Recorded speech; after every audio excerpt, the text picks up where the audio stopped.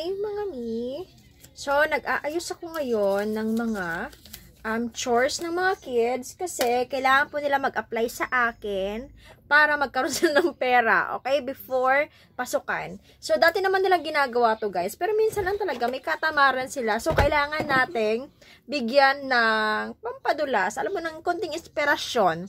Ngayon marami na silang kailangan at marunong na sila magsabi kung ano mga gusto nila, pues bigyan natin sila ng dahilan or mga konting mga bagay lang para i-exercise nila yung mga kailangan nilang gawin at kailangan nila patutunan sa age nila ngayon.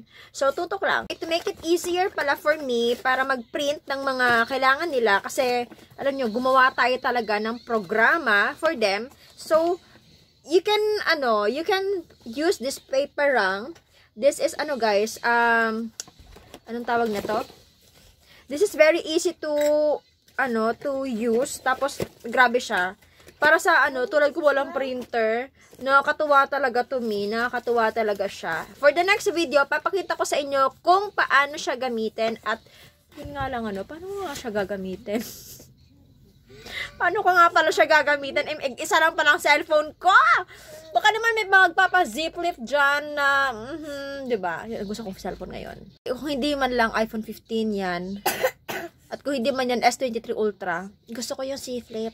Bikin naman. Charis! Ang napakabilis gamitin. At saka meron na siyang ganito. Ha? Meron siyang ito yung may pandikit. Ayan. Pwede na din sa mga parcel. At meron din yung papel lang talaga siya. So, yes. Ayan siya. So, hi! Eto nga, aayusin natin itong ating mga chores. Ayan. So, mag-check na din tayo kung ano yung kaya nilang gawin, kung ano mga nilampasan na nilang mga level, at kung ano yung mga pwede nilang i-work out ngayon, no? Kasi pwede naman sila mag-advance na, diba? From here na din, dito na din tayo mag-base kung ano yung program na ibibigay natin sa kanila or kung ano yung mga bagay na ibibigay natin sa kanila. Ngayon, i-record natin kung ilan yung kaya nang gawin ni Percy dito or Athena, okay? Lahat ng orange ay kay Percy. So, tingnan natin. Pick up away toys. Kaya niya na yan. Unfold. Unload. Dust feather. Kaya niya na yan. Swifter. Hamper. Dirty clothes. Kaya niya na yan. Make food. Pot cabinet. Okay. So, marami na talaga siyang kaya gawin. And then, for 4 to 5 years old, this is a recap lang ha, guys. Ayan. Any previous chores. So, yung chores na yan dyan. Tapos, load dishwasher. Kaya niya na yan. Take out recycling. Lagi nga siya nag-recycle. Kasi mga katapon ng mga gamit, ginagawa niya laruan. Tapos, sa table. Marunong din siya. Clear table. Wash dishes, of course. Clean windows.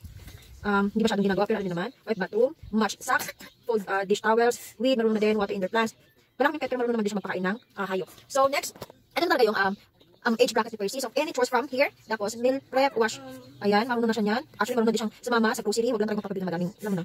Laundry, marunong na siya niyan. Sweep, vacuum, marunong. Collect garbage, siya nagtatapon naman sa labas. Get mail, however, wala tayong ganyan-ganyan dito. Pero pwede naman siya mag-meet up ng parcel. Lagyan natin ng parcel. Ay, huwag na lang. Sabi mo na. Fold, hang, laundry, clean microwave. Wala naman kaming microwave. Pero, ayun nga, marunong naman siya maglinis. Ray, clean, wala din ganyan. Next naman ay kay Athena. So, bigyan natin siya ng perfect score. Si Percy rito. Ayan. Fast.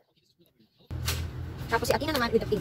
Okay? Ginagawa ko to guys para kapag mag-a-apply sila sa akin ng work, alam ko yung i-attach na workload sa kanila. At alam ko din kung ano yung i-advance ko sa kanilang work. So let's put here Athena. Tingnan natin kung ano yung kaya ni Athena din. Kasi si Percy is 100% eh. Okay, lagyan lang natin siya ng 100 dito.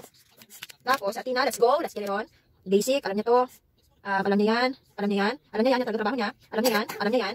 Alam niya yan. Alam niya yan. Make bed, alam niya yan. Wipe, alam niya yan. Ayan. So, pumasa naman siya dun sa 2 to 3 years old. And then, let's go here. Kasi kakaano lang natin. Nakakasik siya lang, guys. So, tingnan natin. Vacuum, marunong siya yan. Marunong siya yan. Take out recycling. Marunong siya dito eh. Sa table, yan talaga trabaho niya. Clear table. Wash dishes. With supervision, talaga siya. Clean windows. Marunong siya yan. Yung ginagawa niya. Wipe bathroom. Yung ginagawa niya. Match socks. Nagtutupin din siya. Fold. Weed, marunong siya yan. Kaya wala kaming masyadong, alam mo yun. Tapos, water in the plants. Marunong din siya yan. Feed pets. Marunong din siya yan. And then, for 6 years old to 8 years old, tingnan natin. Any previous chores. Carry niya naman din. Meal preparation. Actually, marunong na din siya. Kahit mga simple lang. Carry niya na yan. Ito, kaya na din.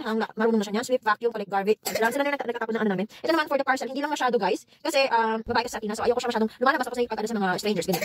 Pero eventually, kapag siya naman yung nag-ano, guys, siya naman yung nag-meet up ng mga parcel, dapat na dyan si Kuya. Clean microwave, wala clean microwave, pero I think kaya niya yan. Tsaka rake leaves. So, all in all, parang si Athena ay mahabol din kay Kuya. Isa lang yung hindi niya o hindi ko pinapagawa sa kanya. So, let's put here fast with a grade of 99%.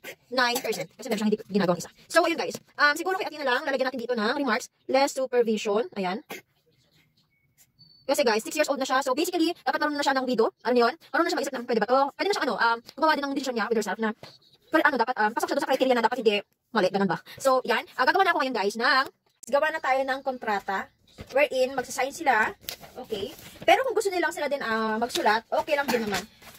No? Para at least marunong na silang humingi ng kontrata. Ito guys, kasi yung mga kontrata na to, gusto ko lang kasing i-practice na marunong na silang mag-deliver ng kanilang mga mga kailangan gawin or mga requirements. Ayan. At gusto ko kasi guys i-practice na kung ano yung mga sinusulat nila, tutuparin nila. And I want also na matutunan nila na tawag nito, maliban sa i-honor yung word nila, gusto ko din silang i-train na magbasa, especially kontrata.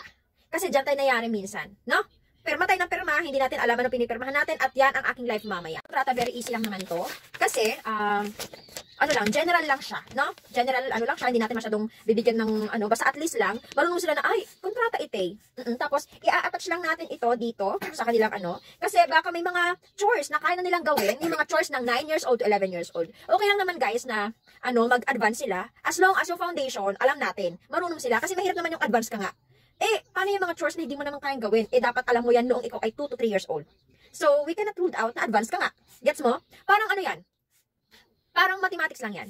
How can you tell me na you are advanced kasi marunong ka mag-algebra, pero hindi ka marunong mag-plus? Hindi ka marunong mag-division at saka mag-multiplication. So, how can you prove na advanced nga talaga?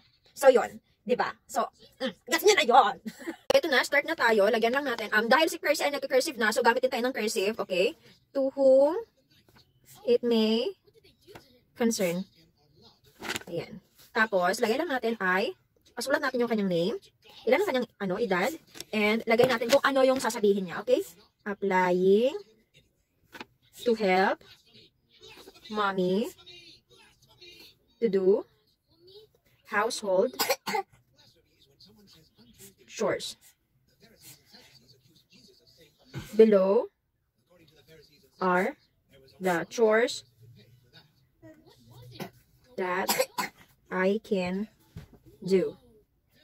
Kindly check. Okay. So, i-attach na lang natin to guys. Huwag natin pahirapan natin sarili.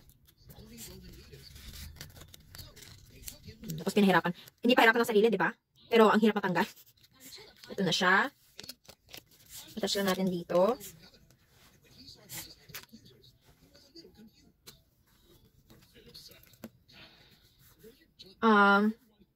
Tapos, daily salary of 10 pesos if I do all my chores. Ayan. Tapos, truly, wrong. Truly yours. Tapos, name niya. Tapos, pirma. So, yun lang. Okay? Gawa din ako ng ganito for Athena. Okay? Pero hindi lang cursive kasi hindi pa siya marunong mag-cursive. Guys, I already made your contract. So, all you have to do is fill this out with your name. Tapos, i-stapler tantulata or i-tape tantulata. Do you have the stapler? Or the stapler is there? Stapler tanto damdama. I'm going to discuss, this is for Kuya. All you have to do is write your name here. I'm going to read it first. To whom it may concern, your name. How old are you? Kabil mo dito yung age mo. Applying to help mommy to do household chores. Below are the chores that I can do. Kindly check. Daily salary of 10 pesos.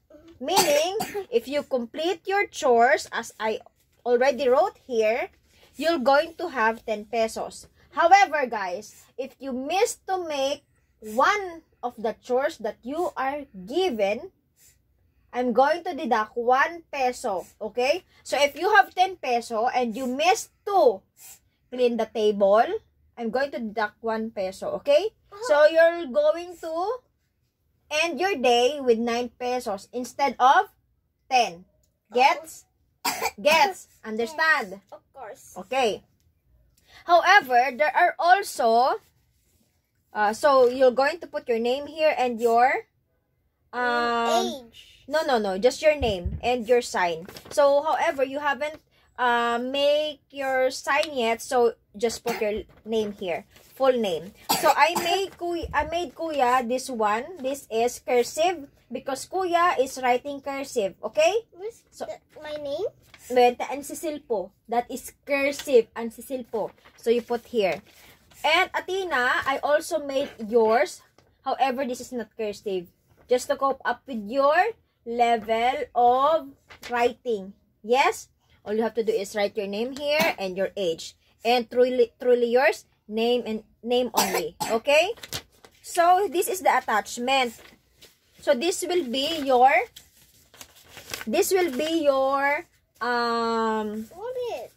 payroll, or this is the guide. So, I'm going to put check here if you do this stuff. Like, for example, you fix the bed, I'm going to give you 1 peso. How about Put away toys, 1 peso. 2 pesos? Sweep the floor, mop, dust off, wash the dishes, clean the table, you're going to end up 1 peso. Okay? Oh, okay. Yes? However, there are also stuff here or chores here that are not always an assignment every day. Oh, For example, putting away groceries. I am not going to the grocery every day, right? Correct? Yes, okay. That's why I put here the asterisk, because if you do this, if you put away the grocery and the time that I may purchase from the store, I'm going to give you additional 1 peso. Oh. Yes. So if you miss to do some of this stuff, however, if I went to the grocery and you help me with the grocery, sorry, the video was cut because I ran out of battery, and Kuya is now ready to sign his contract. Signing of contract. Here we go. Okay. Your age. Not for Latina.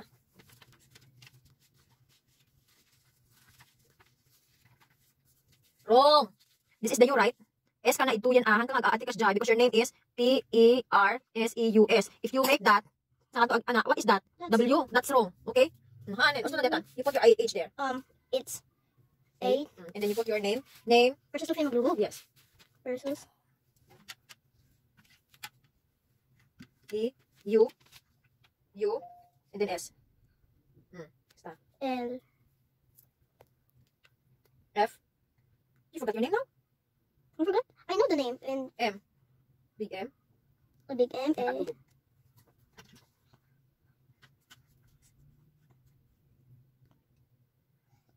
Okay, that's it. So, it's your time, Athena, to sign. Come on, come here. Yes, it's my first day. Just Dimitri Athena, okay? Dimitri Athena, here. Mommy, can I go to pee? I want to Okay.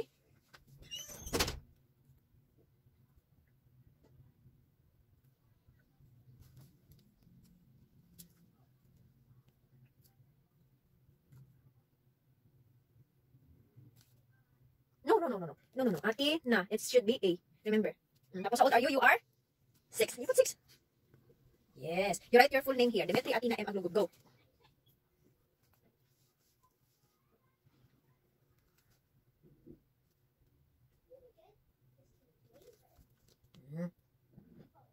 No. You forgot the I. Dimitri. O space. Don't forget the space. And then A for Athena.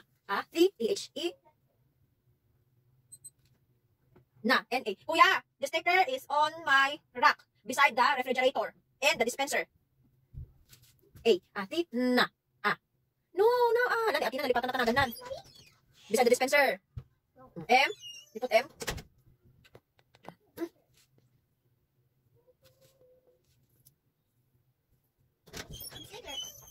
Stapler. Okay. I'm going to post this one on our corkboard. So you can always check. Oh, did I do this already or haven't yet? Put it in the ref. Thank you, Kuya. I miss you. Very good. Congratulations. Since that they already signed the contract and they already understand the where is the other one? They already understand what's in here. So, guys, I can now put this on our cork board so they can check every time or anytime what are the chores that they haven't done. Okay?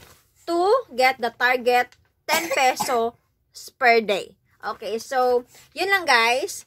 So it's very essential for our kids to learn from the very young age the things that they should have learned, you know, for their own survival. And this is very basic, guys. So I am not saying that I am teaching them these things because I'm preparing them for the moment or for that time that I am not around. Pero ganun talaga yon. Let's face reality. Kailangan talaga nilang tumayo sa sarili nilang, kasi we cannot live more forever. So, yon. I am not praying, no, na God forbid something bad happened to me very early. Pero kailangan nilang matuto. So, gets mo yun? To love this idea. And if you also do this, please leave the comment below. And if you have some recommendations of the stuff that they can do at their age, so please let me know. And if you want to have a copy of my chores, of their chores, so please just leave some comment and I will going to reach you through your FB. So, bye-bye guys. Thank you for watching.